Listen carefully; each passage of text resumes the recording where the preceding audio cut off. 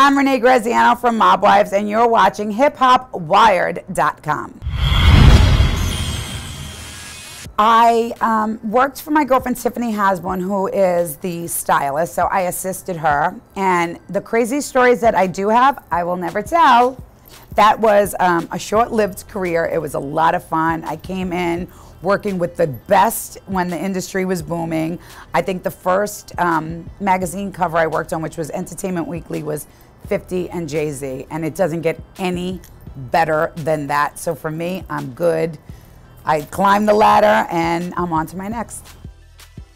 I am gonna take season 5 into consideration, but right now I'm stepping away from everyone and all the bullshit and all the drama, and I'm gonna work on me.